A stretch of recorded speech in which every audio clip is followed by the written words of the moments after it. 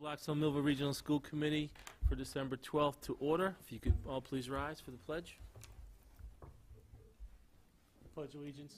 To the flag of the United States of America and to the republic for which it stands, one nation, under God, indivisible, with liberty and justice for all. We'll begin with introduction of members.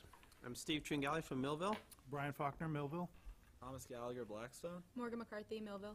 Blackstone, sorry. Diane Robin, Blackstone. Winnie Greenstein, So much on my Blackstone. mind. Erin Pedestro, Millville. Perry Davis, the superintendent of schools. Okay, we will begin with the report of the student representatives. You want to go first, or you want me to go? Yeah, I'll go. All right. So for student council this month, we have next Friday we have our annual pep rally, which is probably the highlight of the school year for everyone. All the grades compete against different spirit events. We have our spirit week leading up to it, so there'll be different spirit days. Like this year we're trying a new one. Our first one is America Monday, which is just kind of like American Pride Monday. So America Monday. yeah, and then we have a new one. It's called salad dressing day, where we dress up like the seniors got Caesar, so they'll dress up like Greek, togas or whatever, and then we have ranch dressings like cowboys and stuff, and just something different that we thought we'd try. And we have our class color day for our pep rally on Friday. Neon Day Wednesday. Yeah, we have a few others. There's not really much going on right now. Kind of winding down before break, and then so pep rally is really the big thing coming up for student council and everything this month. Great. Well, I have, for NHS so far in the past month, we just had our honorable breakfast last Thursday, and we actually had a freshman's parent is a owner of a Dunkin' in Pawtucket, and they donated about I think 20 dozen boxes of donuts for us. So we had plenty of food for everyone, and they also donated hot chocolate. So it was a huge success in the morning for us. We have our hat and mittens drive that we run every year that we will donate to the food pantry down in Blackstone. We're doing a blanket drive this year, and people have started their creating their bowls for the empty bowl dinner, which will be in February. So every member in our committee has to make their own bowl, from hand, clay, and everything. And then they raffle them off at our dinner that we run in February. We have a new thing we're trying this year that I guess is actually done in a lot of other schools, and it's a gingerbread building contest. So we're doing it, it's this Tuesday, and you had to register with teams of 4, and you have 3 hours to create a gingerbread house, and you can bring in whatever you want to build on, and winners of that will gain spirit points towards pep rally. The NHS is also doing letters to Santa because one of our members, her dad is a mailman, and so she's going to bring in letters, and the members will fill out letters to return to those people who wrote Santa letters. Sports season, it's now winter season, so I play basketball for the girls team, and there's basketball, hockey, and winter track, and those are in cheerleading, and those are the main winter activities that are going on. Basketball's first games, we have girls are home tomorrow against Randolph, starting at 4, and then varsity's at 5:30, and then the boys played their first game away on Saturday in Burrillville.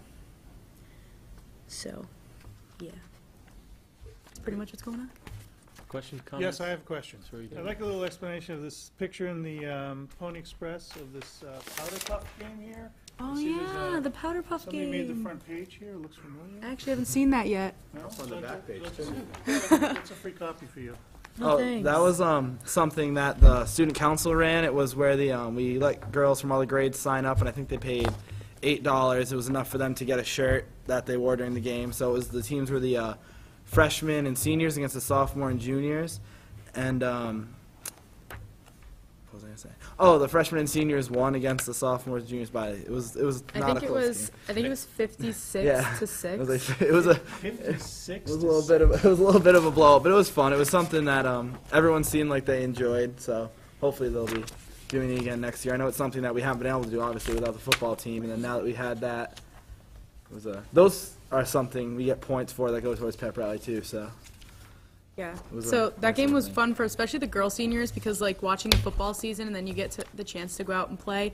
And the seniors and freshmen actually had a practice the day before, So we like bonded with the freshmen. Oh, I see. There's the 50-point spread, right? Hey, yeah. So the freshmen and seniors got to like practice beforehand, and like we got to use the football, so we actually knew what was going on a little bit, and it was fun to be able to say like we scored touchdowns in our first ever Powder Puff game, so that was fun. So how long do bragging rights last? Through the rest of the year? Hey, I don't know. All four next soccer year, till the girls, next game. all four captains that were seniors on the girls' soccer team scored a touchdown that day. Excellent. Yeah, Looked like fun. it was. Next year I'm going. It was a lot of fun, especially the cheerleaders at halftime. The boys' football team performed a halftime show How'd they do? dressed as Did cheerleaders. we get hurt? No, not that we saw. So that was the Powder Puff game. Any other questions, comments? Committee? Great. It's good to see you guys. Thank you. Yeah. Here, go on. Oh, wait, we're going to be looking for a representative on the screening committee for the new superintendent. So we're going to ask you guys first. We need one representative, so you guys. music?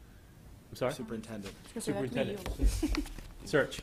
So it'd be, you'd be on the search committee. There's probably I would say maybe 4 or 5 meetings. 4 or 5 meetings. We'll start in January. So you can talk amongst yourselves and see and let us know. What times would they be? The first one is January 21st, and then they're going to kind of coordinate with what's the best for, Okay. you know, as much they can for everybody. Just because I have basketball and it rotates late to early every. Not a commitment, so if you think you have the time, then you're welcome. If not, it's okay to pass along too. Don't feel like you have to do everything, okay? It could be somebody else from student council. Yeah, it could be someone else from student council too, but if you want to do Okay, it, yeah. Tom. I'll see if Yeah. I can. I'm sure I can. We definitely want one student. Okay, yeah. Okay, Thank you. great. Thank you. Okay, moving forward, we come to our first public forum. Seeing nobody, we will move along. Consent agenda A. Warrants are on the table. Call to your attention, there was a warrant to pay for the Field trip. roof project, and I did authorize that because we only have so many days to give them the check. Gave me that authority. So we have warrants for payroll, some payables. We have use of school facilities. CPR and AED training is going on in January. And we have a series of field trips that will be happening as well. And then we have the minutes from November 14th. That is the entire consent agenda A. Motion to approve consent agenda A. Motion by Ms. Robin.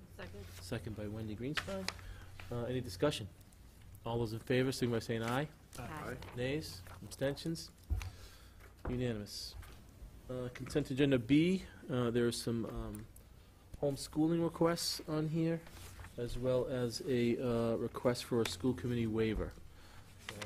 So let's deal with the homeschooling first. So let's take these separate. Yeah.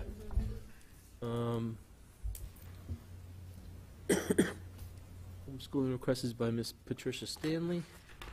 Motion to approve the homeschooling request. Okay, made by Ms. Robin, Second. second by Ms. Vanaco. Any discussion? I'm just wondering, has that been an approved program by the superintendent? Yes. Okay. Just- Any further discussion? All those in favor, signify by saying aye. Aye. Nays? Abstentions? Unanimous. All right, now let's go to the request for a waiver of school committee policy, kindergarten entry date. You have in your packet the memo from Dr. Davis, as well as the actual letter from the parent. I'm just going to read, you want to read the first? I can read it. Attached is a request from Michelle Odari for a waiver for school committee policy for kindergarten entry for September 1.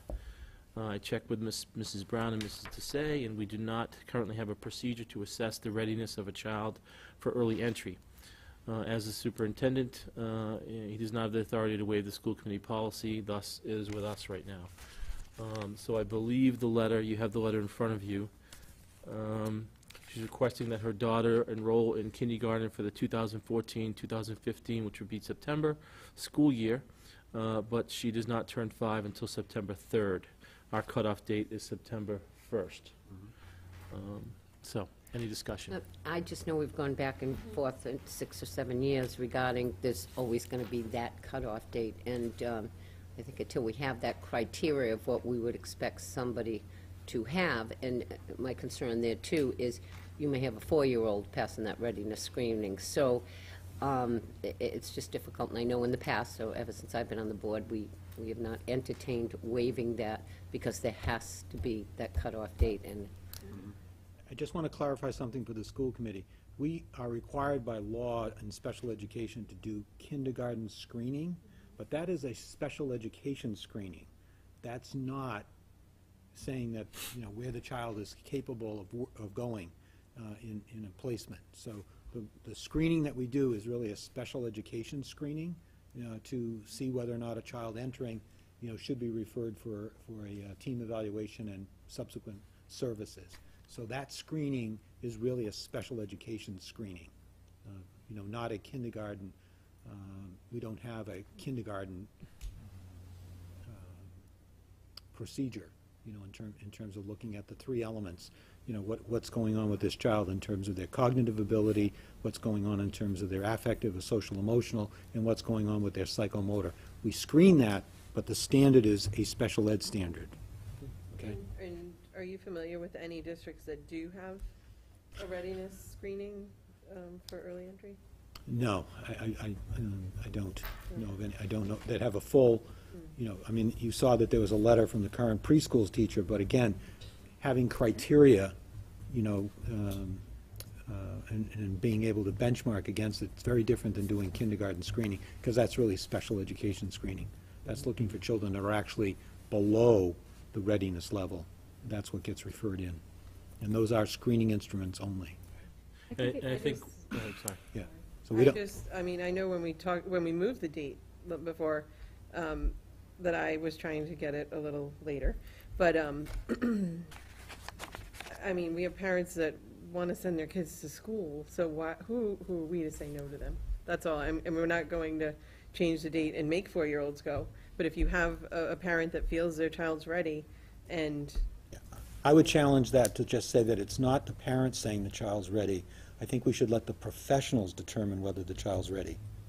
But you're not familiar with any, there's We have not not anything developed, out there that we have does not that. developed a protocol for that, and that's the cautionary note that I give you, is that a parent making the determination that they should go because they feel they're ready could be putting that child at a disadvantage of coming in below age, social, emotional issues, as well as cognitive skills, and even the most important is psychomotor skills. And it's important to remember, the question before us is, do we want to waive the policy? I don't think we can get into discussion about readiness all we want. Our question before us is, do we want to waive the policy, which is September 1 right now? And my feeling is we could go back and forth forever on this, and whether it's another discussion we had when we made the change. Is it 2 days? Why not do 10 days? Why not do, and I think the policy right now is September 1st, and since we've never waived that policy, then I don't think we should start today. But Yeah, that's something I'd echo. Yeah, we've had, what is it? Is it 2 days? I mean, the date is the date, and it's there for a reason. And as you said, are you familiar with any districts that have any kind of a entrance exam, for lack of a better term? I have not researched that, but I do not know of any districts that have established criteria and some type of an assessment. That's why I clarified the screening, because screening is not the same as the assessment. Next, I'd just like to take advantage of the fact we have the elementary principals here. Are you aware of any schools that you've interacted with that have anything like this in place right now? And do they pretty much just have a calendar date and that's that? And that's pretty much hard and fast? Yeah, okay. Do you need a motion? well, we do need action required, so we do need a motion, yes. I make What a if we don't motion. have a motion, though? I'm not saying you don't, if you want to make a motion, go ahead, but I'm just saying, if there's a lack of a motion, do we have to do anything? I need to respond to these parents, so you can take no action, and I say this committee took no action on your request. Okay, Or I I'm just can- open up that possibility. or I- So if you want to make a motion. Whatever your pleasure, I just need to, the action for me is, I need to respond to this parent. It was brought to the committee, it was on the agenda, and the committee chose. I make a motion to deny the authority to waive the school committee policy. Okay, motion made by Ms. Greenstein, is there a second? second. Was there a second? Diane. Diane was seconded. Any further discussion? All those in favor of denying the waiver of the policy, signify by saying aye. Aye. Nays? Nay? And abstention? Okay, so it would be 2, 3, 4, 5, 6 to 1. Moving forward, report of the superintendent. I'd like to invite Carol Brown, the principal of the JFK-FM elementary schools, the Blackstone Complex, to come forward, and also Asha Desai, the principal of Millville Elementary. They're here tonight to talk to you about an update on the literacy. I did put in front of your places a little bit of an outline of comments that they're going to be making. Some of you are aware that you did fund a literacy initiative, and there are 2 specific programs that are being initiated at both of the elementary schools. One is the Teacher for Teachers workshop, and the other is Foundations. One is directed at K to 2, and the other one is 3 to 5. And I'll turn it over to Mrs. Brown and Mrs. Desai. Thank you for Welcome. coming. Good evening. Got a little nervous when I walked in and all of you walked out. I'm glad you came back. I'll start off with the Teacher for Teacher study group and professional development, because they were in my building today, and I can give you an update of how it's going.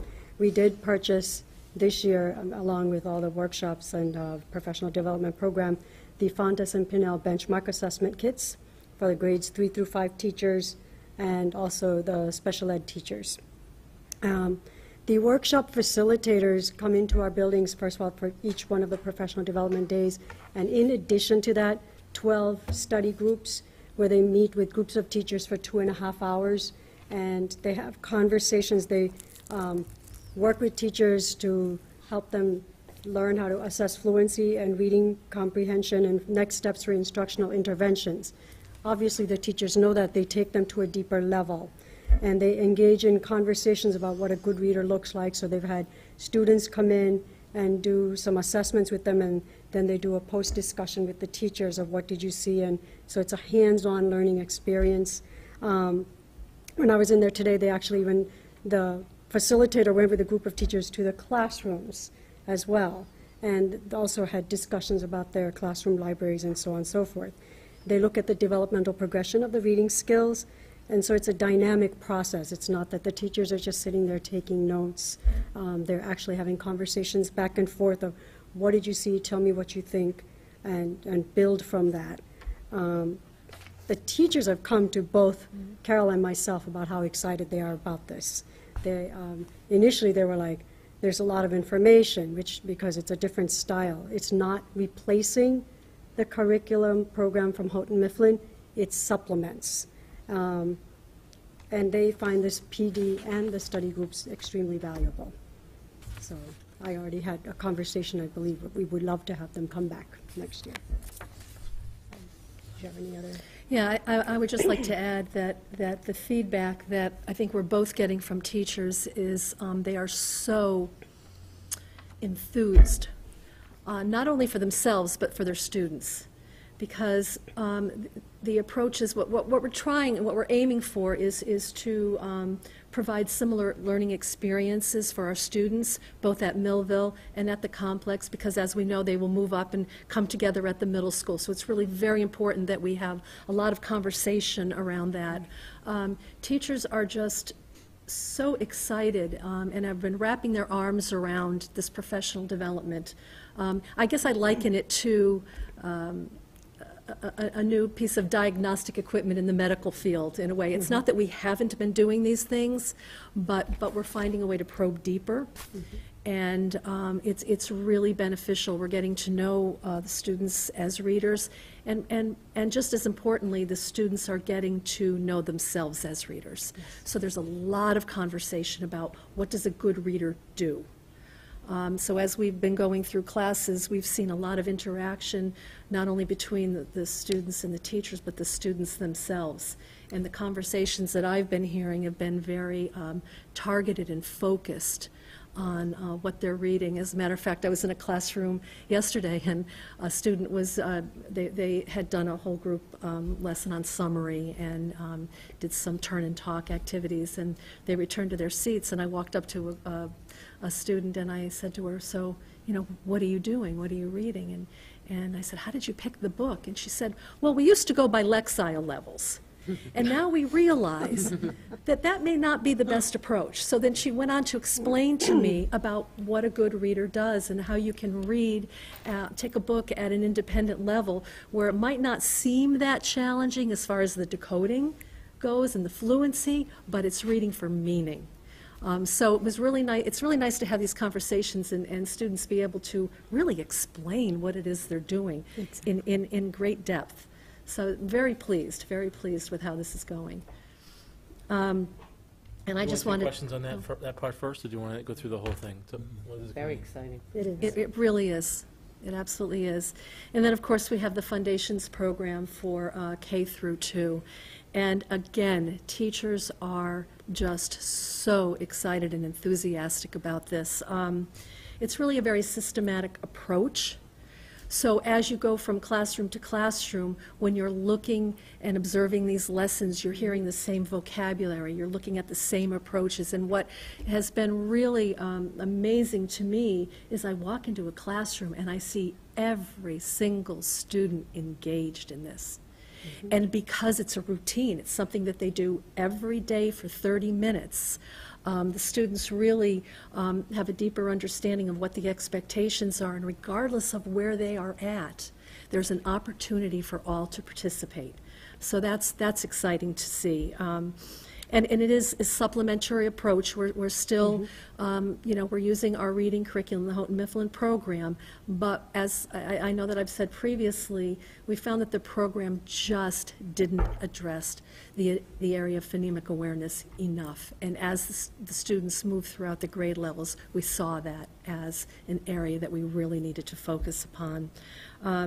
It's really a proactive program. And it helps to develop the spelling and the reading skills, and it really focuses on those critical skills that all students need to be successful readers. So again, we're seeing this happening in every classroom for 30 minutes, and I know you had wanted to share. I had a very dramatic success story with that.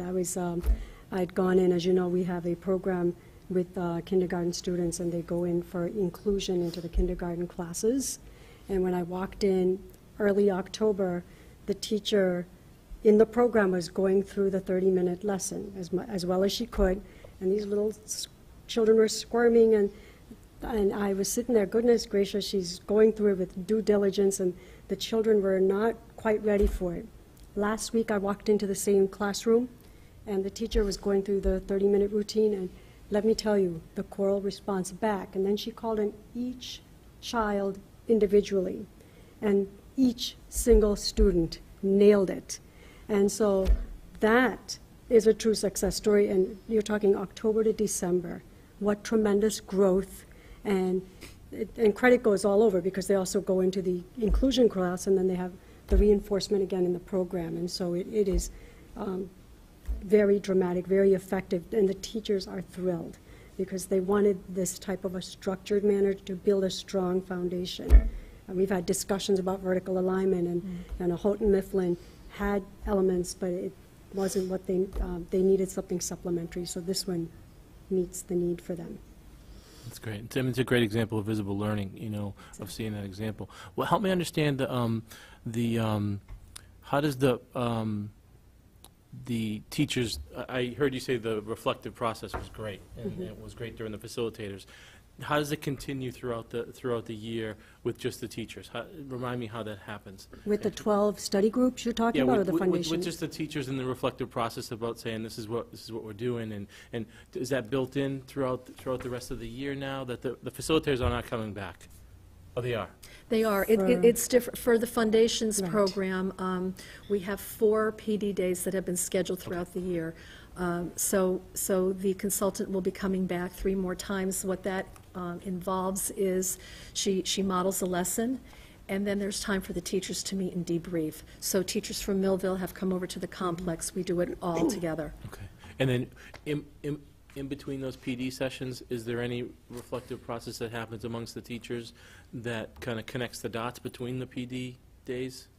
Absolutely. There has been a lot of discussion about taking a look at student need.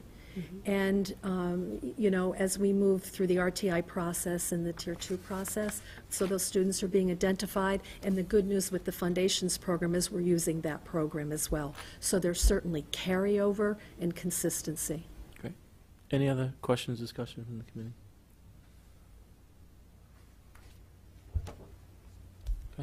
Just want to make a comment. Oh, go ahead. Oh, I was just saying, what great news. I'm glad to hear both buildings. It's all coming together, and the training is there, and the teachers are excited, and the kids are showing the growth. I just want to point out to the committee, because later on the agenda, we're going to talk about fiscal 15 budget. The committee made a commitment to this program this year, and it's costing about $60,000. A lot of that was to purchase materials. Next year, it'll be more the professional development and replacement of some of the consumables, so the cost will be slightly less. But the reality is, in order for this program to be a success, we have to commit to it for a minimum of 3 years.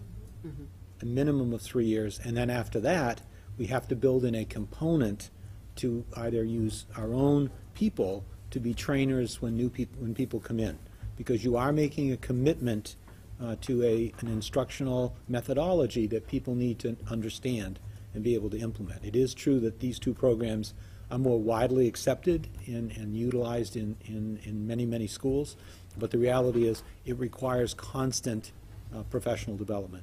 I can tell you that I have visited both Blackstone and Millville elementary schools with my principal walkthroughs, and I asked both Mrs. Brown and Mrs. Desai to schedule English language blocks. So I visited 4 classrooms in each facility, and I got to see English language arts lessons, and it's really fascinating to watch the work that's being done at kindergarten at Blackstone and then go over and see a kindergarten class at Millville.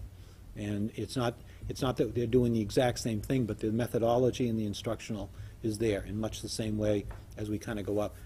I saw a first grade class at Millville, and when kids can identify a diphthong and talk about it, of what it is, you know, it's an understanding of our language in terms of phonemic awareness, and those sounds are critical that is to acquiring reading skills, and then being able to differentiate the consonants and the vowels and what make them different. When we saw our kindergarten class at Blackstone, it was absolutely fascinating to do it. So I commend the principals for leading this effort, because again, without a curriculum person, I had to turn to them in August and say, if we're going to do this, you're going to have to provide the leadership. So they took this on, even though it was a project that was, going to be designated for the assistant superintendent. When that position did not materialize, both Asher and Carol stepped up, as did their teachers, to make it work. And I have to say, I'm quite proud of the work that they've been doing and continue to do in this effort. So thank you. I just want to ask one question Sure. on what you just said. Is there a formal train-the-trainer component to this? Eventually, Or is that something we have to add in future years? Year 4. eventually, these companies offer continued support. You would need less of it, but you would also have the ability to have mentors. So you wouldn't need the consultant coming back 4 times a year, but you might have that consultant come in and do a refresher in August or at the start of the school year, but we could pair the teacher up with somebody else at their grade level, Okay. and they could go and see. So eventually it could be self-sustaining. The cost would go down, expense- yes, extent. right.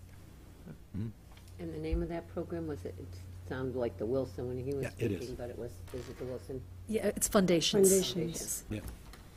Mhm. Okay. I just want to say thank you. I know it's been a lot of extra work for both of you, and it's obviously paying off just from, the comments you brought to us tonight, so thank you. Thanks. Thank you both. Thank you. Thank you. Have a good evening. And happy holidays. Yeah, thank you. That's a nice segue into the next item. I have just hired a person to come in and work part-time to help me with curriculum. Karen McGuire recently retired as the middle school principal in Uxbridge.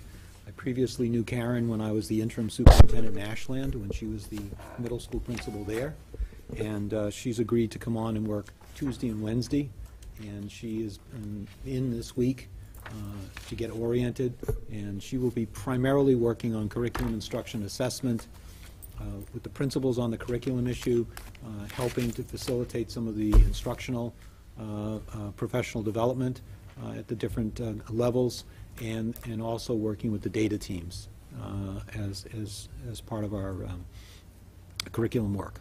And I'm pleased to have her. She lives right in Uxbridge, and it's going to work out. It's a strict per diem contract, no benefits. She comes in and works 2 days a week, and I'm pleased to have her. I was beginning to wonder if I'd ever find somebody who would come to work. Is 2 days a week enough? Yes, It is. yeah. Because at this point, you know, Mrs. Brown and Mrs. Desai have really taken over this other project, and at this point, you know, it would not, I'm pleased with the way that's going at this point. And the other piece, remember, is Brad Monroe is actually doing some of the other work with the grants. So his position, you know, is backfilling some of that as well. But he's been with me since August. So between the two of them, I'm feeling I've got most everything covered at this Are you point. get down to 4 days a week? I'm sorry? Are you going to get down to 4 days a week? I don't think so, because now we're doing budget, No? That's true. you know. Yeah, 'cause So yes, I'm still working 5 days a week, other than those weeks when I have contractual coaching responsibilities that I signed up before I came here. So for the most part, I work 5 days a week at this point, okay? The next item is a quick update on the roof projects. The complex is about 75% completed. It probably, depending again on the weather, we will not make the December 17th, which was the date for substantial completion.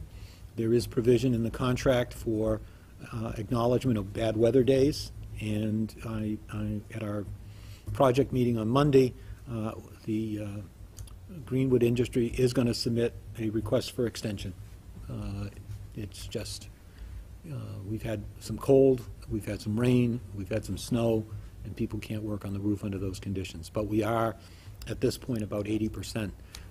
If you buy the building, they're not tying it up with the trim, because they can do that in cold weather. So the focus is on rip and putting down the roof, getting the insulation on, getting the roof material on, and then they can come back and do the trim work.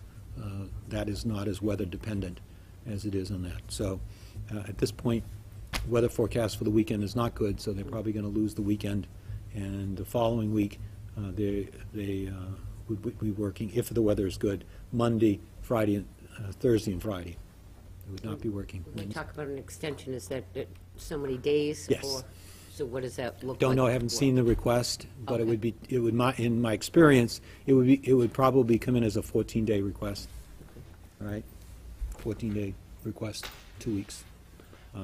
I have to say that the company has tried to, you know, step it up, and they did have a good work plan, but it only takes a couple of days. I think the project manager at this point, you know, they've lost close to 14 days due to weather.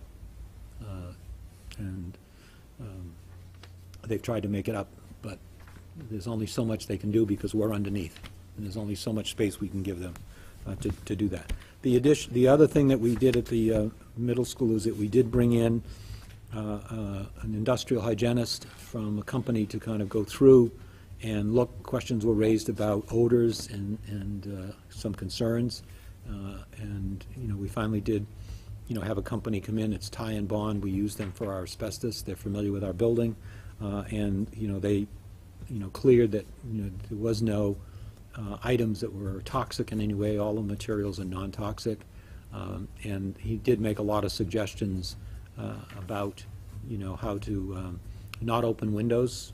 You know, when you smell something, you open a window. The problem is the way that building is shaped. It comes down and it wraps in. He said, don't open the windows. You know, it only, because the smell is originating at the top of the roof. The wind blows in, blows down, and it wraps. Who knew?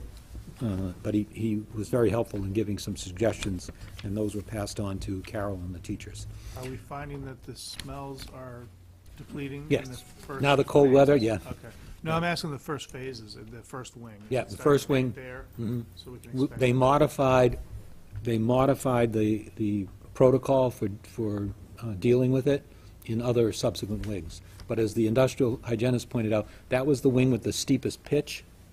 And we probably didn't hurt ourselves by opening the windows thinking we were airing the building out. All right? In terms of that. But, so we've had that inspection.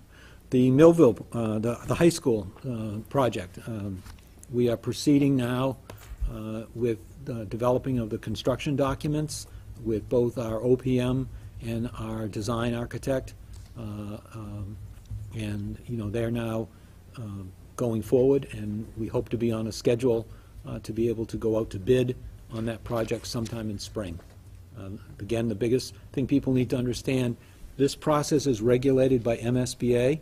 So what that means for us is once Maury Wolf, the architect designer, gets his plan done, once Arcadis, the project management company, gets it, we have to then turn it over to a commissioning agent, which is employed by MSBA, and they have to review all of that documentation.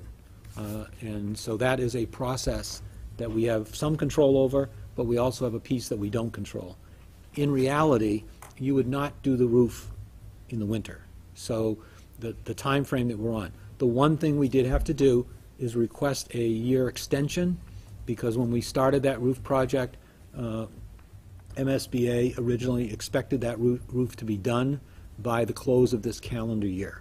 So we did have to write a letter to MSBA specifying the reason why the project couldn't move forward, which was principally around the funding issue that we had to get clarified, and submitted that documentation to MSBA and received verbal acknowledgement that we would be able to extend into 2014 to move forward with that. All right? How is it right now, Perry? Has there been any issues? We have not had any significant water penetration at the high school.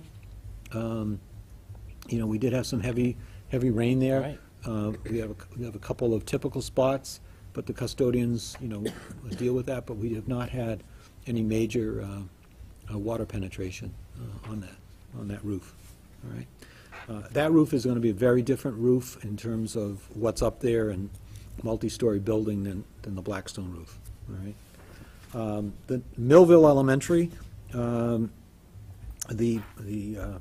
design team and the OPM had a meeting with Mr. Gould and I to kind of review the submittal, and our project was submitted by the December 5th deadline to MSBA, which means it goes to the January board of MSBA for approval.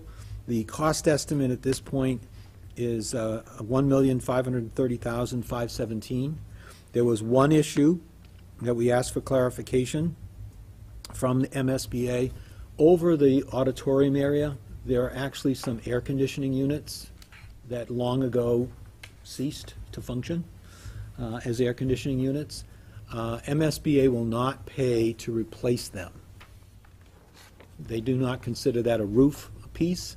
They will pay for the roofing and the upgrades around it.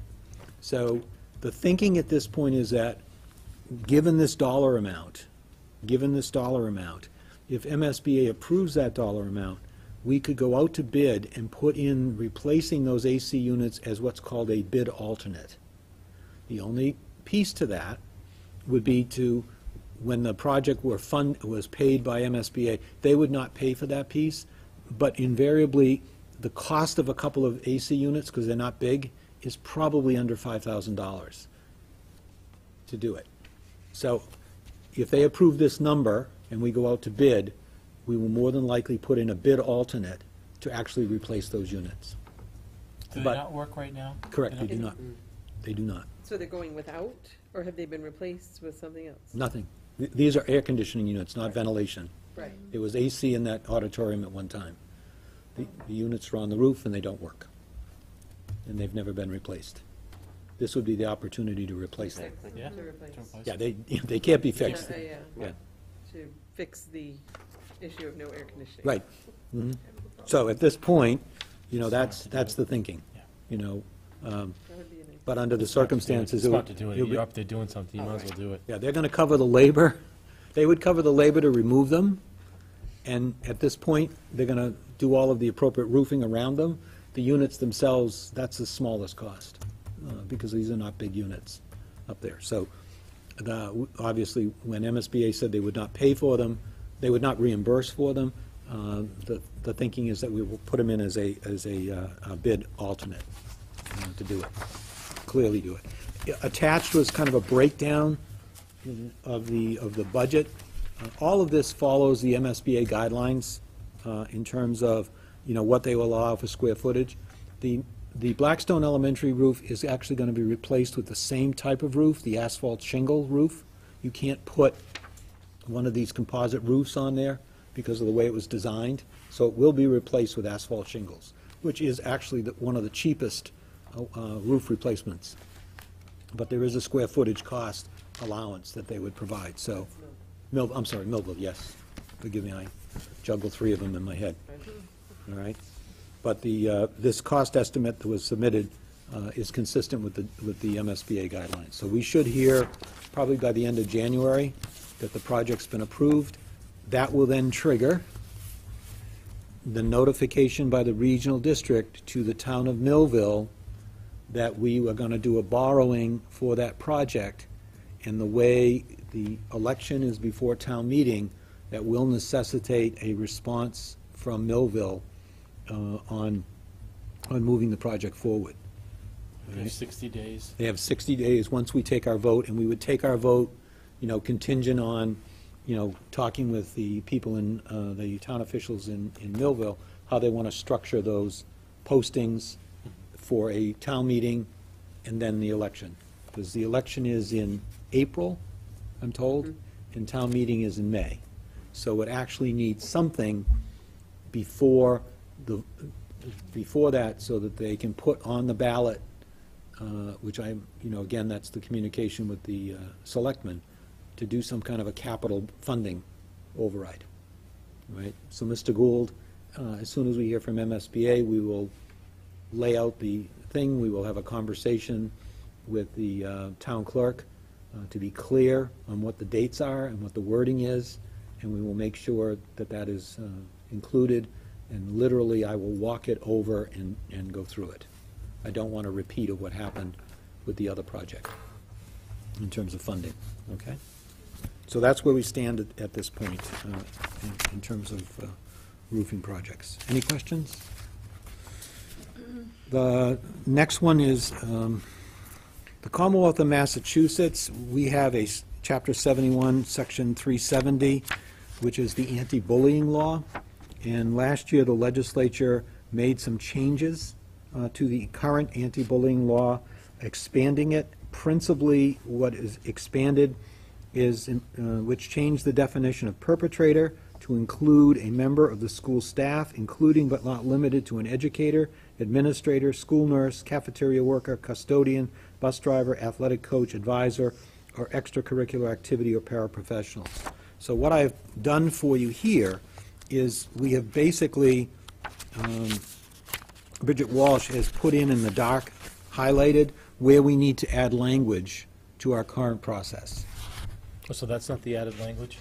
That is the added language? That is the added language. What's in your packet, this came from guidance from the Department of Elementary and Secondary Education to put in here, and essentially what it's doing is expanding the definition, all right? Given that this is your current anti-bullying process, I bring it before you this evening really for discussion, and then what I would do would post it up on the web, and I would send notice out that if parents want to, community people want to make comments about it, and then bring it back to you in January for a vote. But we are required by law to have these changes, which is the expansion. The anti-bullying law, as it was originally conceived, was student-on-student anti-bullying. Now that definition has been expanded to include everybody else that works in the school. All right? Everybody else that works in the school. All right? So it's been, put in there.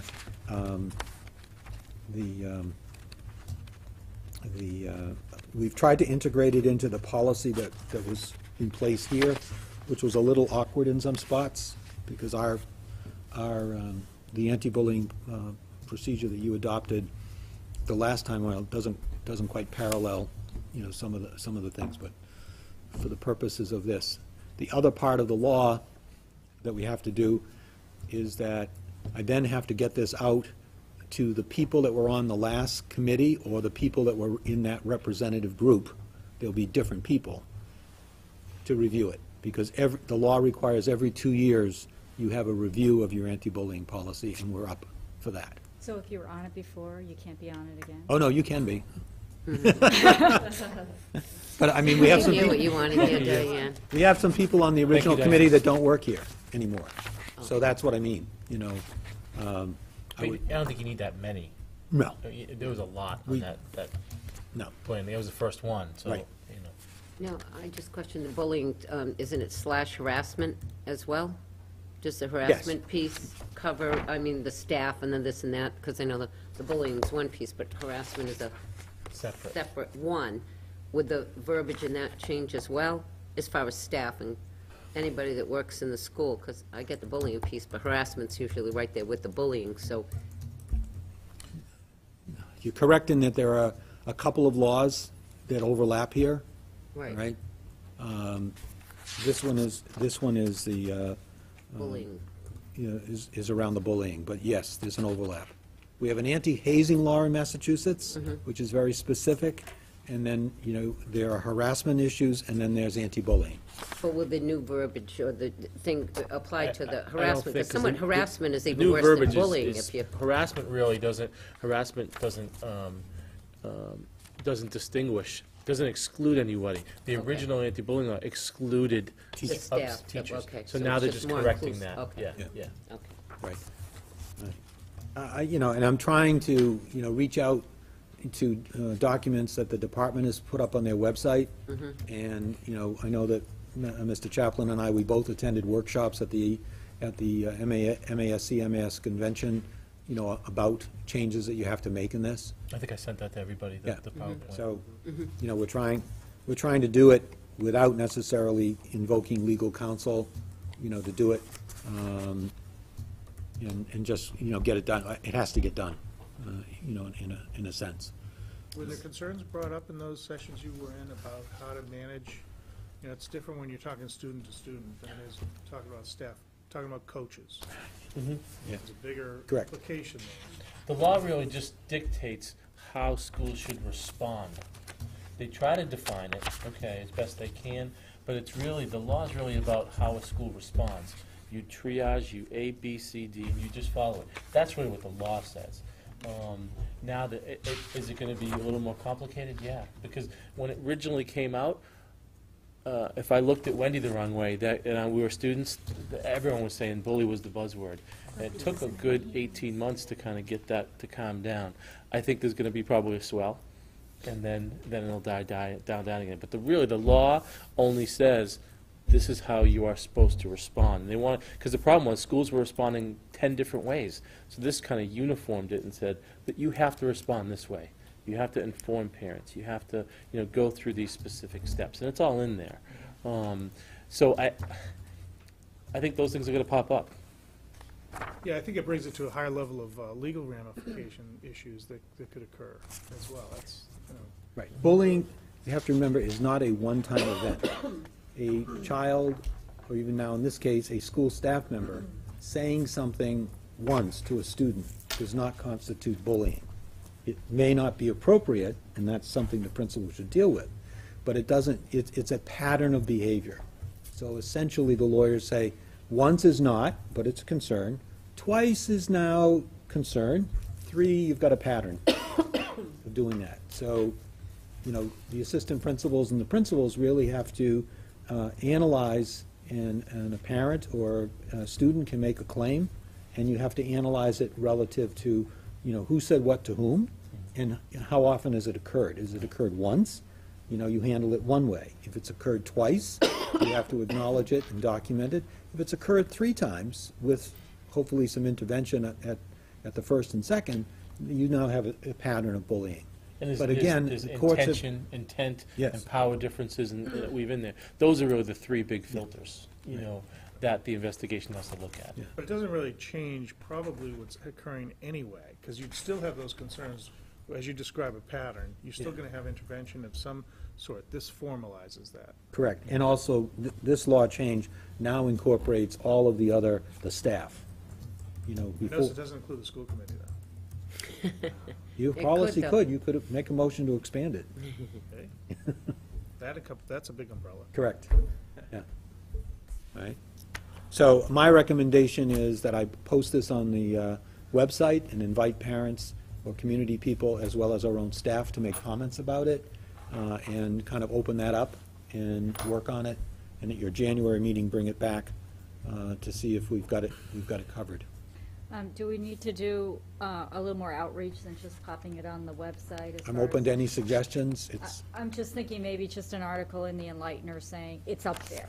Please go to the website. I mean, I have the ability to do an email blast to all parents. It's probably that, the Enlightener isn't gonna come out until, Yeah. you know, January's not gonna. Something, If but you make more it, than yeah, just, yeah. because if you don't happen on it on the website. Yeah, no, I have the capability. I think an of- email blast, An email Facebook, social and- media. Okay, good. I'll be meeting with the leadership team next Tuesday. I will ask them to put it in their newsletters at the beginning of January. And if we're not ready in January, I'll defer to February. All right? And it doesn't mean we can't revisit it at any time, but we do have a legal requirement to get this up in place. All right? All going well and comments received, we might be able to vote on it in January? Yes. Okay. The Do we tip, have to I do a think the couple of sooner the better. readings on it? well, that's why I'm suggesting tonight is really like a first reading. And your January will be your opportunity, if it's ready, to vote on it. So do you need a motion to waive the first reading? 'Cause we didn't read it out loud. I don't know how you handle that. I don't, I Read would, it out loud, the whole policy? Well, No. I think that's what we always motion to waive it, so we Yes. wouldn't read it out Yeah. loud. It's on the website if anybody wants to read it. yeah. Plus, we read through just the changes, you highlighted the changes for us, so that was, I listed it on the agenda as a discussion item. However you'd like, you know, make a motion to move it forward, it's fine. I don't know the proper procedure. Go ahead. I'm kind of leaving it, is that what we need to Waive the do? readings Right. of Go other ahead, Brian. documents.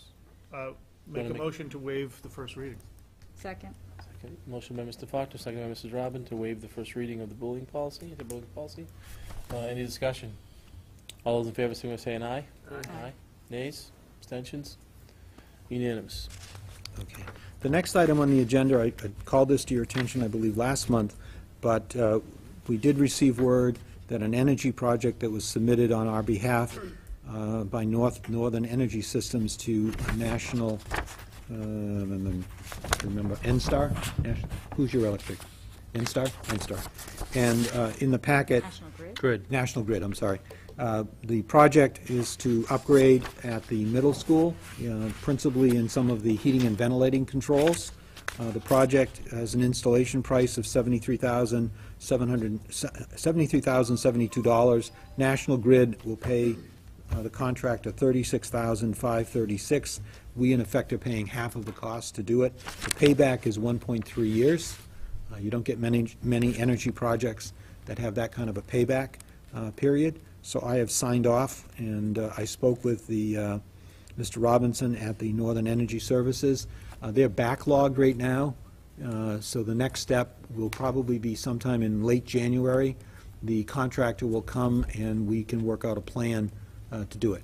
Much of the work that they're proposing is going to take place on the roof, which automatically tells me that probably shouldn't happen until March or April to do that. And the way in which we will pay for this is that National Grid will allow us an interest-free loan on the project, and that is negotiated on our bill.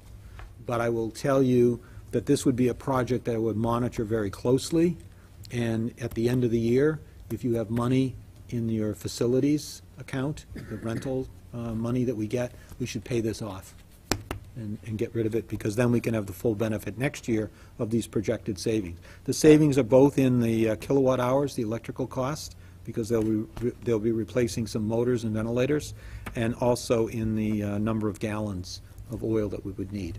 to do that. So there are two points of savings for this. So I think it's a good arrangement. This project also very unique in the state of Massachusetts. Chapter 149, which is the public construction law in Massachusetts, is waived for these energy projects. So Mr. Gould reviewed it, and indeed, this is a project that we do not have to go out to bid for because the law clearly gives us that authority as a municipality to accept it, and because it's through an electrical, a public utility, we do not have to go out to bid for it. So the prices are here, these are all set, and we'd be running it in conjunction with National Grid. So we don't have to go out to bid for it. All right. Just want to state Yes. this, no relationship whatsoever with Donald Robinson. Not you. Is there Never any heard of 'em. guarantee on the ROI? Again, it's all subject to, rates for, KWH, and also the other variable. The other variable is, a mild winter, but on average, they're estimating 6,000 gallons of fuel.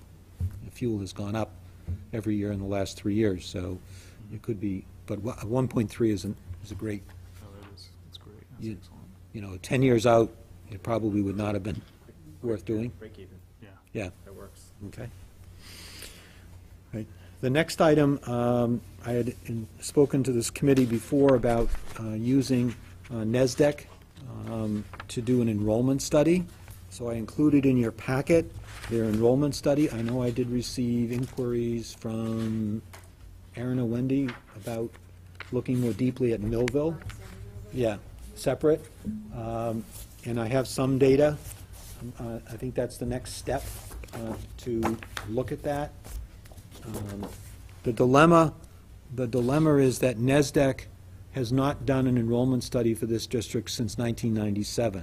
So we have not been submitting data to them, since 1997. Any enrollment study is really based on the ability to track your data. So we had to go back and construct some of this data. Some of what we had because of October 1 reports, some of it we didn't have, and in order to do the projections. So Dr. Kennedy, Don Kennedy, who works for NESDEC that does these projections, certainly feels comfortable, with these projections, but however, he's got to put some caveats on it, that we're giving him reconstructed information in terms of looking at it. However, there are a couple of trends that the committee really needs to be aware of, that we're showing a flat number of births in both communities. And what that means, is that the decline has occurred.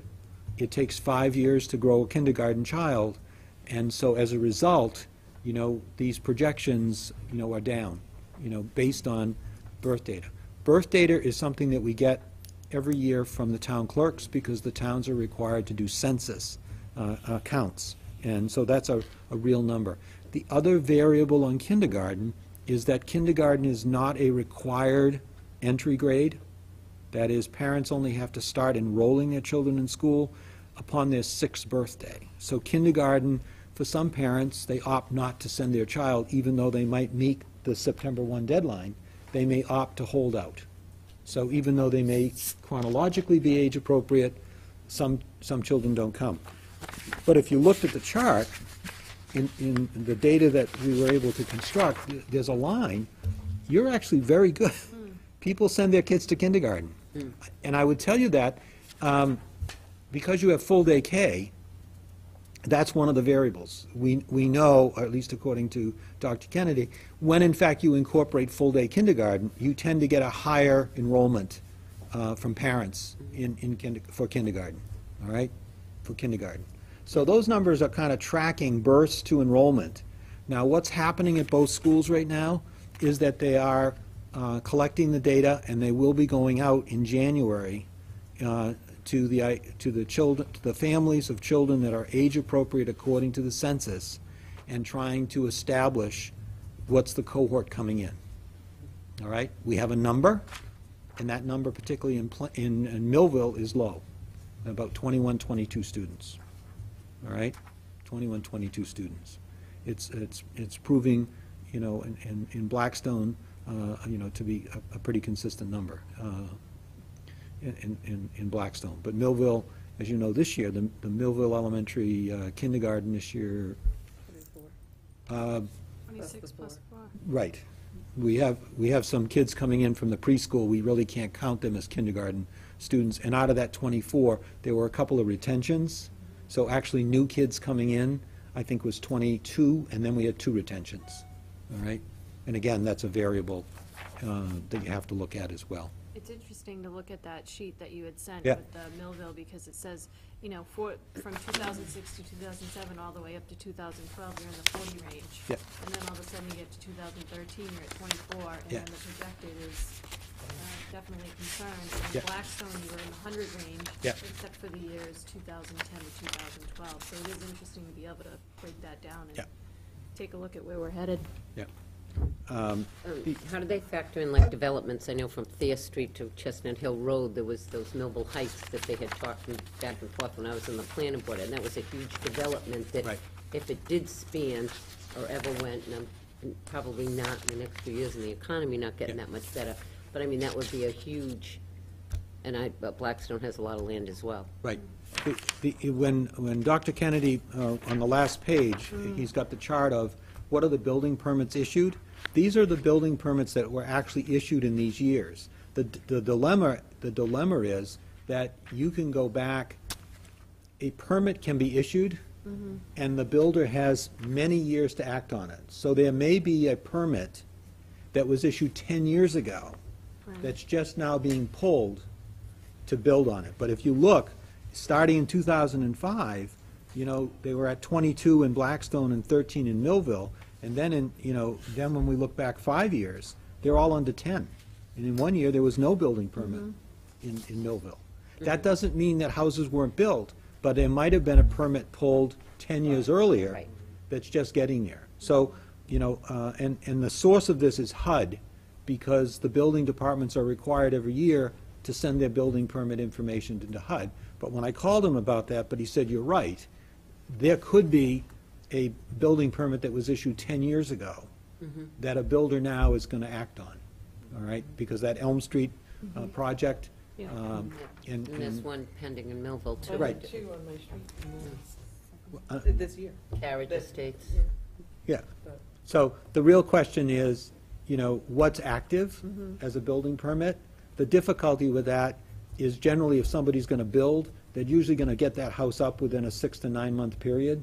So there's not a whole lot of lead time to tell you that's going to happen, as opposed to when the buildings boom was in, builders would come in and say, okay, we're pulling a permit for, 50 or 60 homes, and we plan to build 25, 20, and you had a plan. You could see it.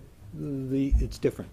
Because even on Elm Street project, they're doing all the infrastructure, but I'm sure that they're not going to build all of the houses at once. They're probably going to start building, build, sell, build, sell, build, sell, and it's going to take multiple years for a build-out in terms of that. And But that's they're- also what they did with the one on Park Street. Yeah. It's build, sell, so Yeah. that's Oh, still yeah. developing. Or even Alfonso, Right. they did it in So Stanford. at this point, I've just got some cautionary notes, in terms of, what are we looking at? We have gone back and pulled out some of the kindergarten data more historically. I'd like to, share that information with NESDEC and Dr. Kennedy, to see what's going on. But I think the true variable for us going forward is going to be what the principals tell me in mid to late January. What's their outreach on the current census to do it? The birth data, because that's, again, somewhat reliable data, because that comes right off of the census, is really to be kind of looking at what's happening, in terms of the births, and that's staying in that 130 to 135 range, right? And what they're estimating. But the cohorts are definitely going down, particularly in Millville. All right, and that's an anomaly, it could pop up. We have a small first kindergarten that's going to move forward, and then it looks like we're going to have a small entering kindergarten. And we have 3 sections of 5th grade, and we don't need 3 sections next year. We have 2/4. So it is something that we're going to look at. I talked to Varsha Desai, and I will go to a faculty meeting at Millville Elementary in January to share the data, and so that everybody knows what we're dealing with. All right? But my recommendations are clearly, you need as a committee to commit to doing this enrollment study every year, only because that's the way your data is going to become more reliable in terms of it. I also think you do need to establish some kind of a study group to address enrollment trends. I know that Wendy and Aaron, we've been having that discussion around enrollment as well as the regional agreement. So I do think it would be prudent to establish something, some study group to look at it, which I would recommend would be members of the committee, faculty, administrators, and perhaps some community people to kind of talk about it. All right. Smaller cohorts are much more volatile. I told you my twin story. Don't ask about twins, because you could get 3 families moving with twins, and you get 6 kids, and it's like you've had an explosion in your enrollment as an anomaly. The other tweaky variable to this is the school choice. There's been a little bit more volatility in some of our neighboring communities, but most of that is not occurring at the early grades. We're picking some children up in the elementary, but we're picking up more at the middle and high school with school choice. That's another variable. All right? Is there any feedback on the charter school in Franklin expanding? I sent a letter concerning, our raising the issue of expanding their base, and I have not received a response to my letter. The Board of Education is meeting the next week, I believe, on the 17th, next Tuesday, and I haven't seen their agenda, to do it. Yeah, I don't know. This is the Benjamin. It's an existing charter school, but I'm told they're relocating from the St. Mary's Parochial School, and the real question is they don't know where they're going yet. And that would, to me, that would be a bigger mitigating factor. If they leave Franklin and they relocate someplace else. I've not, neither Blackstone or Millville really have any, what I would say are school properties, compatible properties, but I don't know where they're going at this point. Has anybody else? I mean, I haven't seen any local, I don't get a local paper, so I don't know. I haven't heard anything either. Yeah, at this point, but I have not heard. I have not heard from them. Okay. Any questions on this enrollment? Was this helpful? Because the last trend, regardless, what Dr. Kennedy's pointing out, is that you are looking at a lower overall enrollment, which has started now, and it will extend into 2023, of a loss of over 200 students, K-12, unless there's some kind of a resurgence in the building. We're entering into a stable period of that, mitigated by school choice as a variable, and then the other variable is at the high school level with Blackstone Valley Tech. You're going to have a lower cohort of freshmen coming up, not in the immediate term, but certainly in the next 5 to 7 years. You're going to have a fewer number of 8th graders, and if they continue to take 30 to 40 kids at Blackstone Valley Tech, it would have an impact on the high school. But it's hard to predict that off of these enrollment data at this point. Okay. Any other questions? Okay. I will talk to Dr. Kennedy tomorrow and get him that data, and hopefully he can get something back to me. And if I get it for the January meeting, I'll bring it back. All right? Now, how do we do this every year? Will that just be so we My stay recommendation in that? the budget is that you maintain your membership in NESDEC, and it's one of the services you get for your membership. Okay. They offer you the... You just have to ask. Right. It's available. They send you the forms. You got to fill them out, get them back to them, and do it. Is there a month? Is there a particular? It's based around the October 1 enrollment. Okay, so after So- October 1. Yeah. So they collect the data after the October 1 enrollments, which is the date that the Department of Education uses for all enrollment in terms of that. And one point here, when we talk about losing students as we transition to the next topic, that's what causes us to have less Chapter 78, because Chapter 78 is based on students. So the more students you have enrolled, your Chapter 78 goes up. You lose enrollment, your Chapter 78 goes down. So the fluctuation of 5 to 10 students, isn't dramatic. You lose probably $50,000 or $60,000, but you start talking about losing 100 students, you're now talking about hundreds of thousands of We need dollars to look at how to bring them in. to do that, all right? So it's one of the variables. And, we just did add a variable of the before and after school program, so looking at that data as we go along, that's a variable. I'm not saying it's going to be the answer, but it's clearly, a step in the right direction. Okay. The next item is the preliminary information on the budget, and I want to be very clear. What I've given you in your packet tonight is not a budget. It's preliminary information to start the discussion of building the fiscal 15 budget, because I want you to see the format of how I can build this budget using the program that we have called Budget Sense, and how this is constructed and how some of the comments are in there. I've met with the principals and with Dr. Haughey to talk about, some of the changes. What's in here right now, all right, if I can jump to that, is looking at, in the variables I've rated here, revenue assumptions. At this point, we won't know about Chapter 70 until end of January, all right? We've heard limited transfer from E&D. You don't have money to transfer.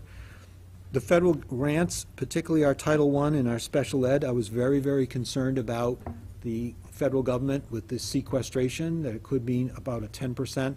If you read the papers, both the Senate and the House chairs of the respective finance committees, the Ways and Means as it's called, have agreed on a compromise to move the federal budget. And out of that, there will not be the impact of sequestration. What that means is there will be no additional cuts, but the cuts that have already occurred will end up getting level funded. So we're not going back to the level of funding that we got 2 years ago, but we're not looking at another 10% reduction. And that's good news, because that would have been a real concern of looking at some of our grants, particularly our special education money. Special education circuit breaker is another budget issue in the state budget that we have to be concerned about. The next item in meeting with the principals, in talking about their personnel needs, we got to address this issue of the impact of lower enrollment numbers at Millville Elementary as we build this budget. I have not, in the preliminary budget, adjusted for anybody. All the people that are currently in positions are still in that preliminary numbers. I've not subtracted anybody. The only thing I've done on personnel is in fact, people that we know are retiring, they're leaving in June. I have factored them out, and I've got a replacement in there at a master's step 4. So there's some savings because people are generally senior people when they retire, and we're projecting a replacement at a master's 4 salary, okay? But I've not taken anybody out. The data that we have right now on English language learners is we've got a growing population, and we may have to hire additional teacher to work with our English language learners, all right? It's popping up, particularly from the elementary level.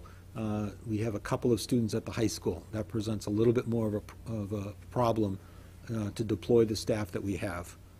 The elementary, it's a little easier. High school, it's more difficult. At the high school level, there's real concern on the part of Mr. Dudak for the numbers in world languages. Currently, we have 2 teachers that teach world languages that are actually teaching a 6th class, and they get compensated for that. We could look at the numbers, but the numbers in world languages are in the high 20s, and we've also been restricted in how many sections we can offer of some of the advanced language courses. That's a concern. We have currently a vacant position in the high school for an information media librarian. We're going into NEASC. It's a concern that I have because we have no professional information media librarian in the entire district. At the elementary, middle, and high school, we don't. And I think it's an area we have to have conversation about. I'm not suggesting we need a full-time person at the high school, but I do think as a district, you know, there's a tremendous need for support for students and teachers around us.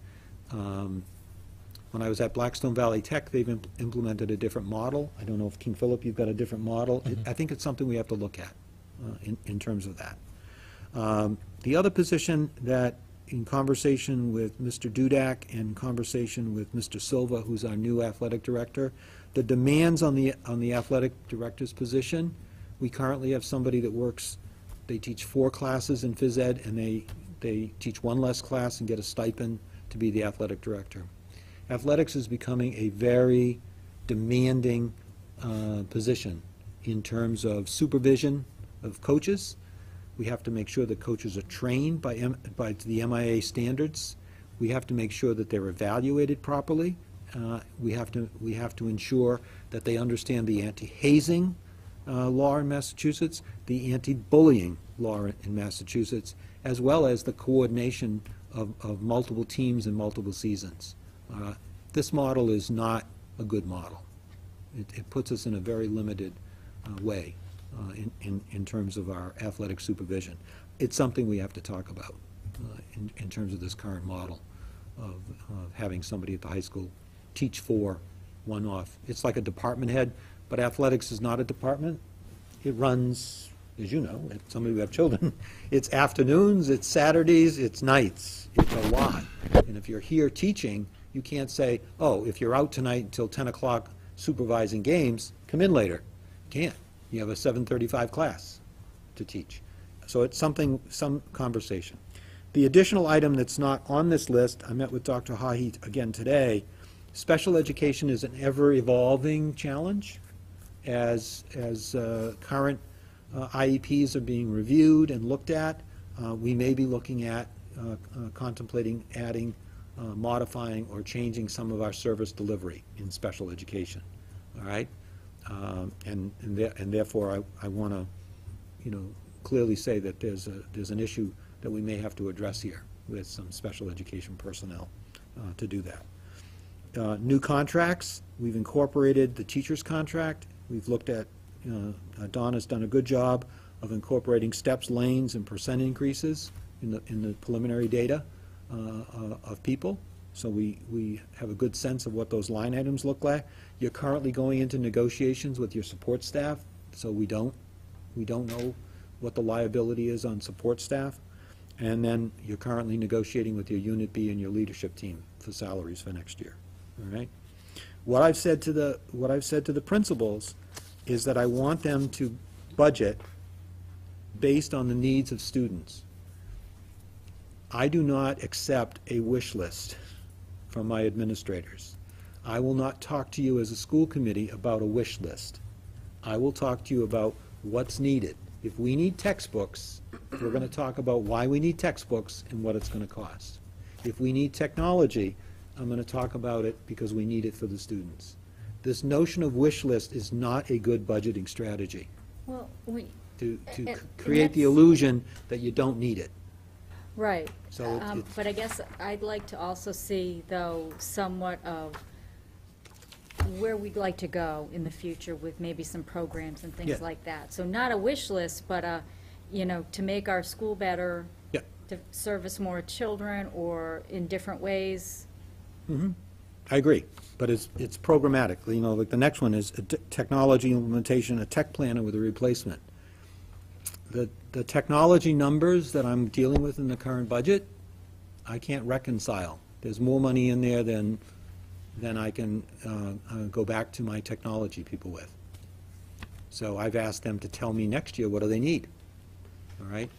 But it should tie back to what is our technology plan, all right? The next item is professional development. There's some initiatives. We heard tonight about the literacy initiative. We got to continue that. The state is asking us to develop district-determined measures as part of the ed-eval process, but more it's part of the instructional and assessment process that we have to do. We have funding for mentoring programs. We had, almost 38 new staff that we brought on this year, that we are in various stages of induction and mentoring. They will need some of them will need continuing mentoring next year. Funding for school data teams. We've used Race to the Top money to fund those. We need to move away from that. The high school is starting the 2-year NEASC process. There are certain costs to do an accreditation, and you've got to build them into your budget. Benefits, we're working very hard, and we should have data on our health and dental liabilities for our employees and retired employees sometime after the first of the year, but by the beginning of February, as to how we can plug in some numbers to do that. All right? That's the overview. I know some of you have this on your computer, but this is what it looks like as a printout. Kathy has it. Yeah, I was going through it too. If you can call one up on your sheet, this is what I'm able to do, and I don't, again, know what you've seen in the past.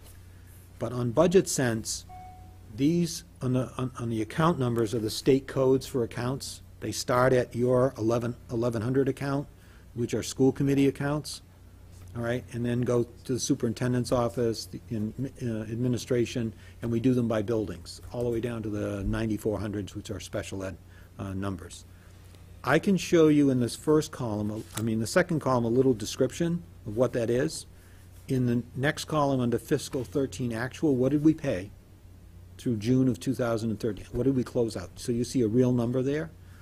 And then in the next column, you see how much money is budgeted for this year, how much money we've proposed, and right now, the last column is just showing you the dollar difference in order to cover that, all right? So that, looking at those expenditures. Now, I will be honest with you, a lot of this data was put in, and I am proofing it and working with the various, people that have inputted the data. But the personnel piece was the biggest, because that's, salaries and benefits are 80% of the budget, all right? So, it's not perfect, and there's some accounts that really I need to go in with Karen McGuire to get some of the professional development numbers in here that need to be here. And then with Brad Monroe, what are some of the things that have been covered by Race to the Top money to go through that, all right? But you should be able to look at that. In some cases, the principals have included some detailed listing of what does some of that money go for in terms of providing support, not only for personnel, but also, for the different programs. We had a number of accounts that was zeroed out. Not that we don't need it, but for whatever reason, there was no money in the budget. So you're going to see over in the right column, oh my gosh, it's when you start with 0 in fiscal 14, there should have been money in there, and there's not. To kind of deal with that. So this is a format that is now entered, and the work of Donna and Tina and even Monique to gather up all of this data was very helpful. But it continues to have to be proofed and continue, to be updated and corrected. But this format, and then in a summative way, I don't want to scare you, but if any of you did the math, the regular ed budget ends on page 127. It looks like there's only about $250,000 increase, or about 1.3% increase in that budget. I just caution you, the benefit numbers aren't in there yet, so it's kind of like level funded from the current year. So, not good. The next one is the SPED budget, because we run that separately. That looks like a 26% increase. It's not, because what we have not pulled out yet is some of the special education line items will be supported by special education grants or circuit breaker money. My strategy is for you to see it all and then to back it out, all right? Because that way you know exactly how many people you have, where are they working, and it's not like you got grant-funded people, like, off the books. They're not, all right? So we will show them, and then we will back it out. So the bottom line will be impacted, but there will be a footnote, in terms of these 5 people are going to be funded, they're going to be employed next year in the district, but their funding source is going to be the IDEA special education grant. Well, these tuitions are going to be reduced because of circuit breaker, all right? But I think people should see it all, and then we fully understand what is your true cost of special education. Budgeted money, grant money, circuit breaker money. So you kind of see it all in terms of where we are. So that's the format. If I can, Mr. Chairman, I know that you said you wanted, everybody was going to be on a budget committee. So we really need to have a sense of what does that mean? Because I would like to propose that we schedule meetings beyond our regularly scheduled meetings that would just be for budget. And that we would focus those budget discussions on looking at inviting in the high school and the middle school principal one night, let them go through their budget. Bring back Mrs. Brown and Mrs. Desai to have them go through the elementary budget, all right? And then have Dr. Hahi in to talk about special education. So at a minimum, for you to have the interaction, I would not suggest more than 2 people in a given night, because you really don't want to be here till 10, 11 o'clock at night trying to have, this discussion. It really is important that they be able to talk to you about the items that they're proposing and discussing, and for you to have that interaction. So I would suggest those be meetings that, if we could start at 6 and try to allocate a couple hours so that the people can come. I don't want them to feel like they're defending the budget as much as they're responding, to your questions and concerns, but they're giving you an education of what does that really entail in terms of those expenditures. The other area, and I need guidance on it, because the technology has not been something that the principals have been involved in. It was really something that the former superintendent, handled. But we do have Phil Tupin as a technology person, and Brad Monroe. I think that is another area that we might want to bring, Phil and Brad to a meeting to kind of talk about it in terms of that. The other piece is Brad can also talk about, what's the impact of losing the Race to the Top money, and what's the impact on some of the loss of those funds to move forward. So it's pretty ambitious to do it, and then I know the transparency of saying to the people in the town, when we get to a budget, then, I don't have a problem circulating this as a public document, but it's not a budget. This is preliminary information, and a budget is when we start really finalizing, the numbers in terms of need, in terms of where we are, because there are going to be certain discussions that we're going to have relative to personnel changes, additions, deductions, in terms of what we need to do. Some of that, that's going to have to be discussed, and then, the budget at that point can be put together based on those decisions to deal with it. Any questions? I think it's a great plan. I feel in one way we're a little ahead of my schedule, because originally when I put the schedule together in December, I thought we would just be able to kind of look at personnel, fixed costs, but I really think the principals and Donna and Tina LaCroix and Monique have helped pull it all together. So this was a yeoman's effort. But once in, it can be easily manipulated. That's the good thing. Right. Once this document's created, it can be easily manipulated, and we can make adjustments to the budget.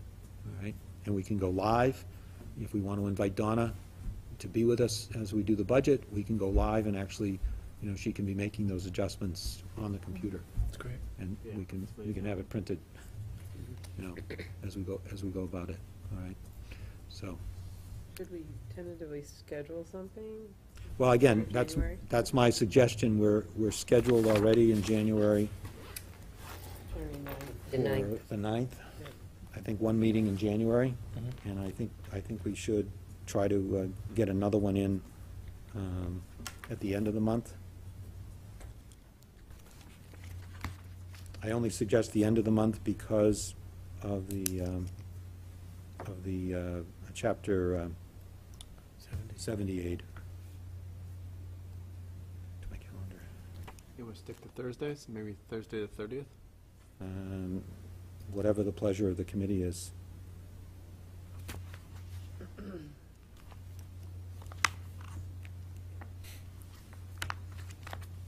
You said, what, did you say January 30th? That's the last. That's the last Thursday of the month. Yeah. Just want to go for that one? We have a meeting the 9th and the 23rd. Mm-hmm. Do we have two in January? Yeah, for NASDAQ, I think. Mhm. We're not waiting until the 30th to have administrators come in, though, are we? Or will that be after? Whatever the pleasure of the committee is, I won't be ready for them to come in on the 9th. Yeah. They, Right there, I think we're scheduling those meetings right now. Yeah. So then the 30th, I'm assuming, would Would be be two. the two high school, the middle school and the high school coming in, yeah. It's Yeah. not a full meeting, it's just budget with Yeah, principals. just budget with principals, starting at 6, going for a couple hours. Does the 30th work for people? Sure. Sure. Can we just review that? We get the 9th, the 23rd? 9th, 23rd, yep, Our regular meetings. our regular meetings, and we're just going to add the 30th. Would it be possible then to send us the budget ahead of time? We could just, not go over it in detail, but just. you have- get, we can sub this by school, Okay. so you can get the All right, so we'll pages. get that. Yeah. Yeah. You And get- then if possible, we could fire them questions ahead of time, so they don't have to think on their feet. Yes. Right. I would get you the printout, try to get you the printout the week before and ask Yeah. if you have any questions, if you can email them. That way, the principals can come and talk to you about their. 6 o'clock is good for people? Start at 6? Mm-hmm.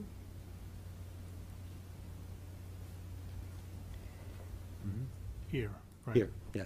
More than, yeah, I don't. We'll do it. I think we can save a lot of time this budget year if we round to whole dollars. It, there's one idiosyncrasy in budget sense.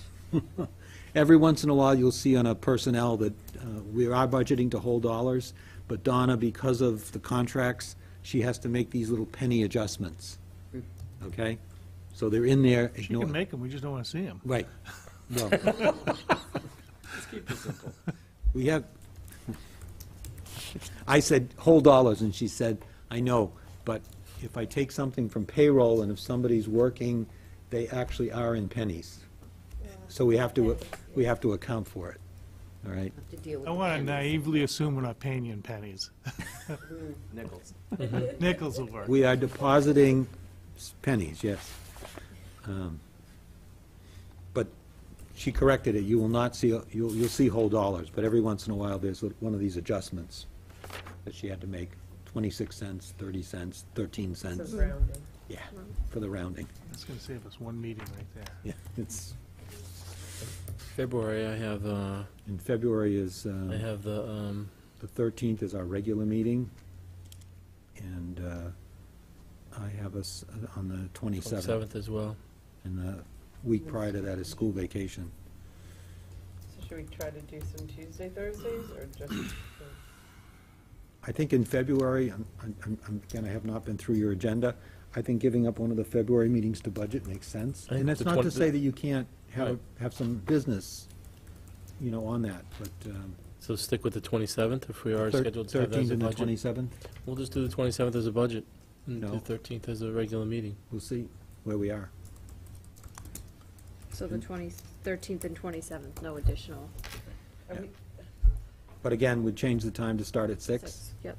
But we have some flexibility as we get into the new year to Yeah. look at what our Oh, yeah. agenda is and Mhm. decide if we want to have one meeting Yeah. on specifically Mhm. budget, right? Yeah. Right. How long ahead of time do we have to announce that for meeting laws? 48 hours, Oh, that's all? Yeah. Wow. yeah, we have time. But just for posting purposes, I'm going to change these meetings to start, at 6. Mhm. That gives us time to put the principals on first and, you know, kind of deal with it. So we have, actually already have 13th scheduled as a workshop versus, and the 27th is scheduled as a public meeting. Well, they're all public, it's just, I know, You know, I'm just saying that that's what's on our Yeah, schedule. Well, and again, what you've got to overlay in this is then you've got the superintendent search. Mhm. So, Right, I was just Process going- cross-checking it there. right, But, I mean, are we giving ourselves enough? I'm just basing it on the meetings we had last year. Yeah. we had a Because lot. if we're looking at February, so we just scheduled 2, February 27th is our second, March 12th is our open hearing. right. So I just feel, that panics me. I need your help, I honestly yeah, I don't mean, know. I think when we get into January, we're gonna have to Gonna say, have to- well, there's gonna be some Tuesdays we're gonna have to do. Yeah. Tuesdays Or Yeah. another day. Yeah. The problem in addressing the budget is until you know the revenue side, Right. because about 50% of your budget is dependent on Chapter 78, which affects the assessment. So we can't tell the communities, what is this actually going to cost us? Because we don't have those numbers. But there's no reason to believe at this point that the governor's going to follow a filing of House 1 at the requisite time in January, and you know, being able to have some generated numbers by the end of January from the Department of Education, which I think, you know, will give us a good look at where we are on the revenue side. Okay. And I will have, you know, the quarterlies for you next month, so you'll be able to see where we are with all of our other revenues as of the end of December. Okay? I just, you know, any thoughts you have about, you know, how to, you know, improve or get more information, the most important thing for me is lead time to go researching and pulling information together. All right? And I am sharing this information. The principals got this, and I also sent copies to the president of the Teachers Association. And I think, Mr. Juba. and I had to check if I sent it to the presidents of the support staff. I honestly don't remember. I'd have to look. Okay. All right? You all I have set? not sent it to the liaisons because I didn't consider this budget.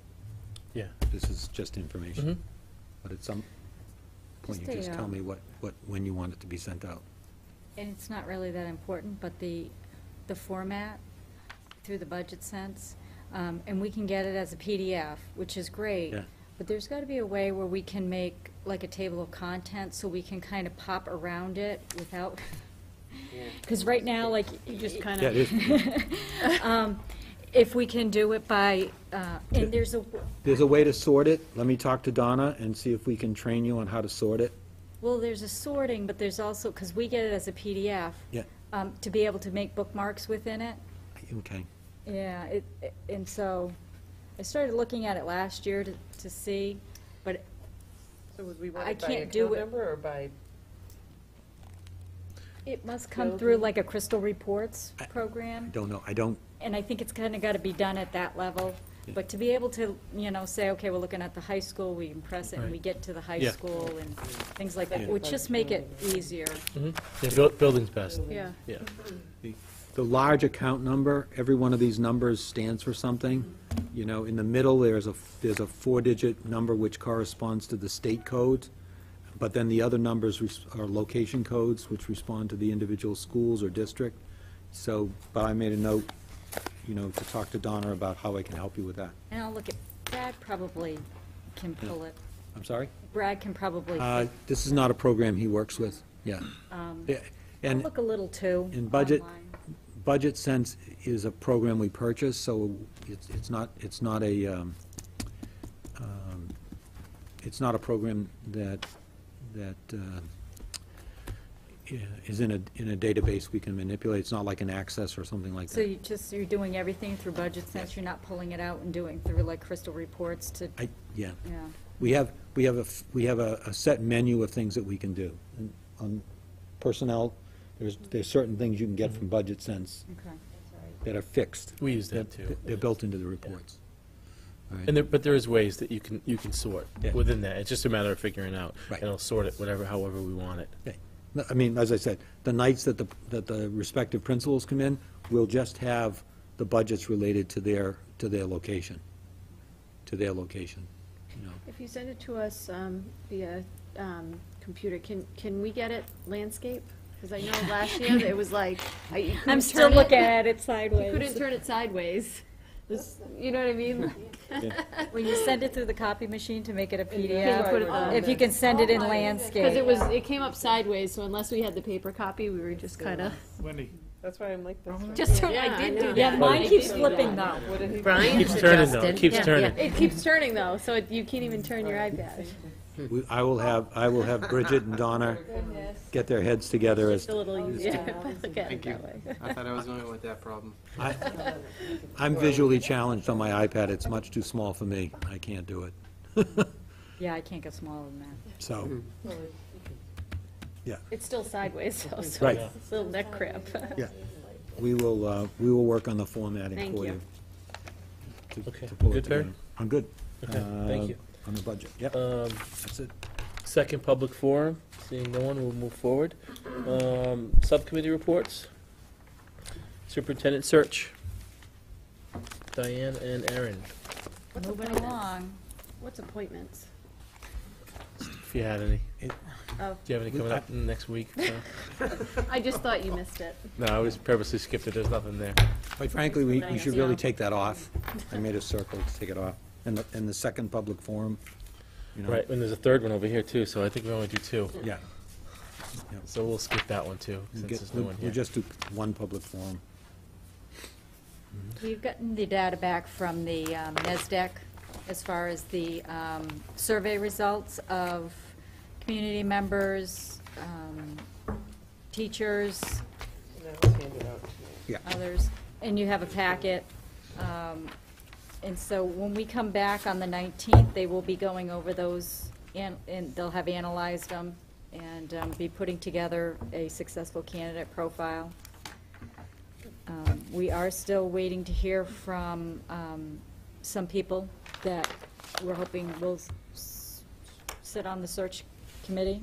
So who are we looking for right now that is left on our screening committee that we have to kind of reach out to again? Town of Blackstone, elected or appointed official.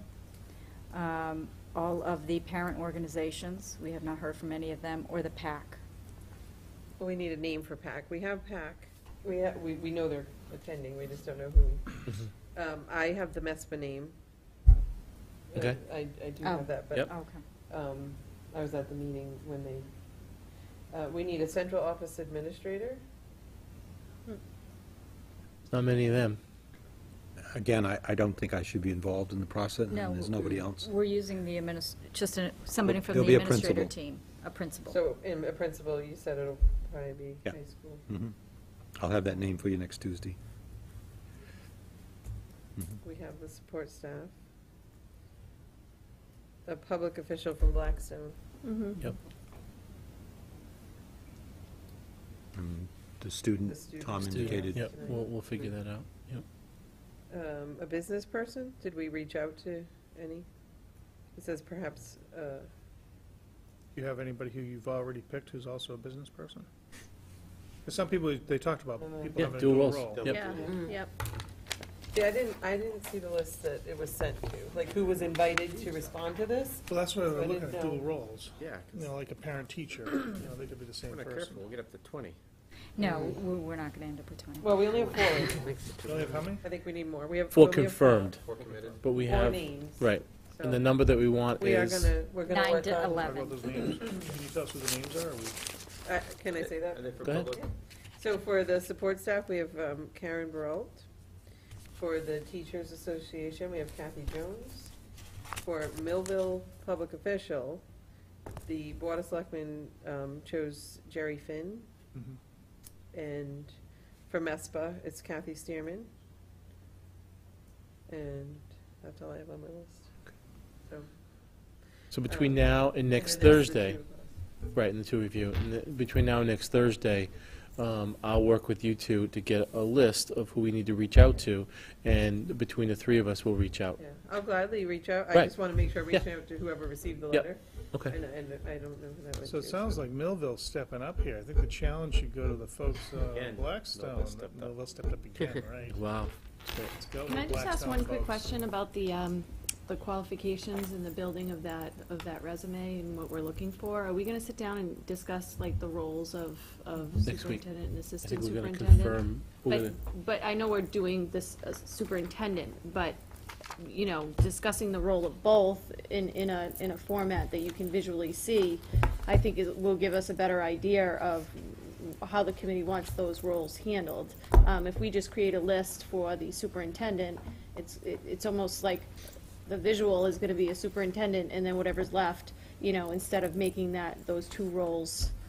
I think it's important as a committee that we sit down and discuss how, you know, the roles that we want both of them to take, so that it's not kind of like mishmash. that's a good point. Before, I mean, I would think before next week, before we start that role with superintendent, so, 'Cause I thought we had a discussion at our previous meetings regarding what direction did we want the superintendent for the search.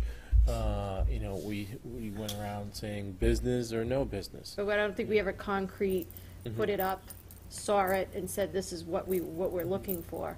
And I think that's important to do before we get there, before we sit down and look at that role for superintendency. Okay. Okay, so do you want to work, we could work on that? I can ask, you know, I've given you information in the past, job descriptions from other Right. communities. I can ask Dr. Bettencourt to kind of facilitate that with you as part of the workshop next week. Right. Because in the packet you got tonight, there is kind of a general Right. overview of the role of the superintendent in that packet. Right. So he's got a working document in that packet. I definitely think we need a clear idea of what we want, but I do want to stay a little flexible if the right candidate comes Yep. down and didn't have one packet, that yet one piece, that could go to the assistant superintendent. Right, for but the unless, person. I mean, I'm a visual person, so unless I visually see that moving around, we No, can I say think- that over and over again, but moving it around and visually seeing, like, these particular roles, I think would be beneficial to at least have and be working with. No, I think we have to, yeah. All right, great. Anything else? Erin? No. Diane? I think we're moving along. NESDEC is doing a wonderful job, so. Okay. Strategic planning, we're still waiting? Yeah, we were talking to the administrators tonight. We're gonna try and get a meeting together, looks like after in the holidays, January, to yeah. powwow with the administrators on how to move things forward. Okay. Regional agreement? We had the conversation tonight about the population growth, and so I think the next steps that were suggested would be to organize a study group for looking at enrollment trends. And the group that you previously arranged, is that gone to the wayside, or what? I mean, I still have that full list. There's never been any contact to them. But I think before we do that, we need to, as a committee, decide what direction we want to move in.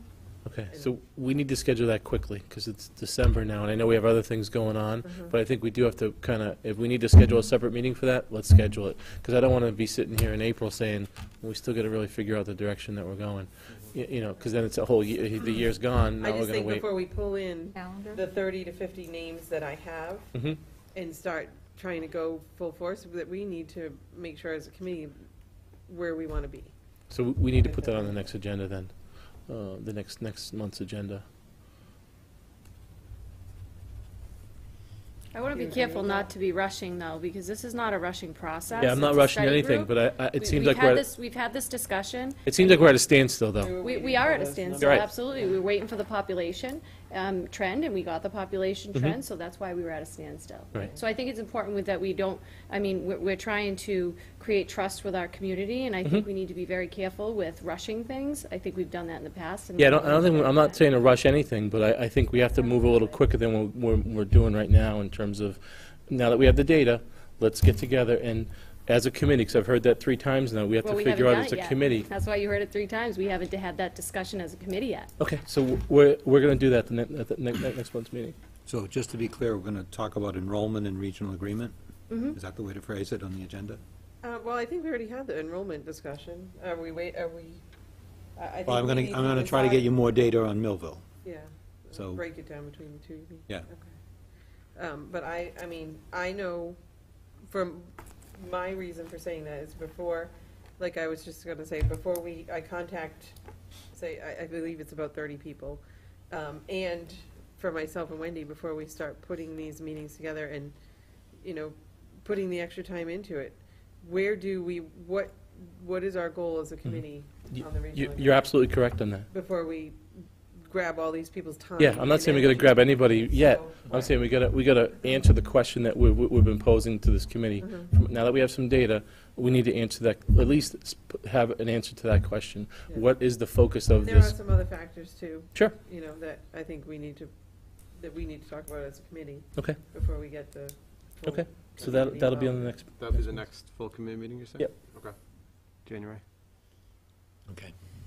Public relations, Mike and I talked about, in January, possibly scheduling a couple of Saturdays where, moving off the suggestion of, from the communities, FinCom and Board of Selectmen that came in, just to have some tours of the building, maybe combining the elementary schools for one Saturday, combining the middle school and high school for another Saturday, just to have the public come in and go through and maybe video it, or so. So Mike's working out some details and the thought process on it, so we'll have more on that at the January meeting. But that's really a good direction that we need to go to from I think it was Russ Wells who brought it up. So that is the public relations. Budget, we met with people from Millville, Blackstone, as well as the president of the union, Mark Juba, came to the last meeting, and we really went over some educational stuff around Chapter 70, how it gets planned out and so forth. So we're looking to kind of continue that focus and kind of the education on the process. So that's going well. I'd like to get more members if anyone in both communities want to continue to join that. There's been a web link on the site as well as on our Facebook page. If anyone's interested in joining that, please just email me and we'll move forward. Facilities? So facilities, we're kind of where you guys are at now. We're backing up to say, what is our mission? What do we want to do? We got to really frame that out. We haven't done that yet. We do have some data that was provided on a survey from the facilities. I still want to work on that, and after the first of the year, probably review that with Dr. Davis and.